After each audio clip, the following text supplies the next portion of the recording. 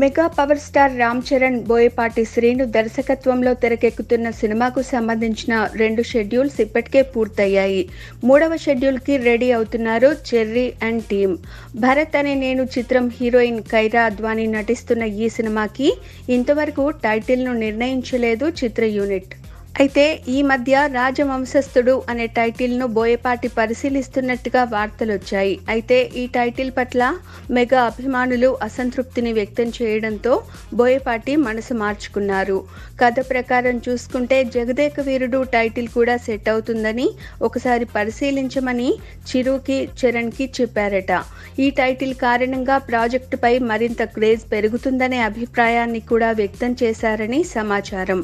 Chiru and cherry ఈ title విషయంలో కాస్త ఇంట్రెస్ట్ చూపించినట్టు తెలుస్తోంది.